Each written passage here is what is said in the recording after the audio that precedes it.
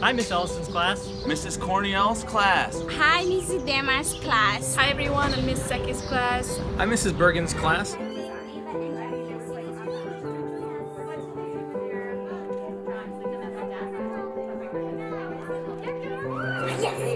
My second grade class had the opportunity to learn about an emerging explorer doing some groundbreaking things in their field, and then create a project around what they're doing and their mission. They were innately mesmerized by this from the start. I was just very touched and flattered by the great job that you guys did. We were watching the video, and then when it was over, He walked in the door.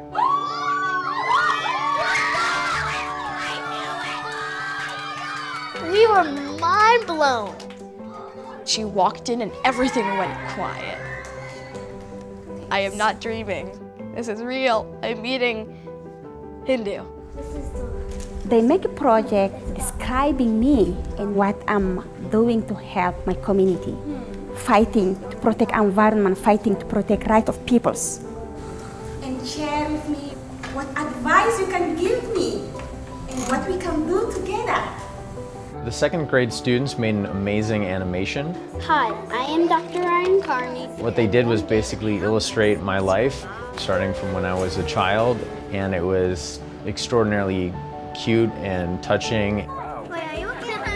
Typically, 8- and 9-year-olds idolize celebrities, and they now, I think, see someone that is a change maker. Students love to connect with real people.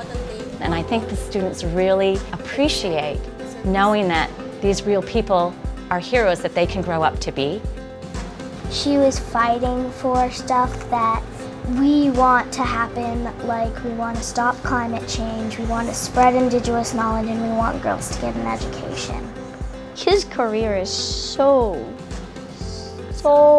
different. Like the punk rock band, and then an artist, and then a paleontologist. So we have to pay attention. Yeah, and we have to be curious. It was remarkable to see how, for the first time, my class is thinking of themselves as explorers, as well as problem solvers. If you got near the river, there's probably a lot of water under the ground. It would also be another good place to put a well. One of the kids said, Hindu never give up. I think each of us, we need to hear these words. They are the next leaders, decision makers, and they will change the world.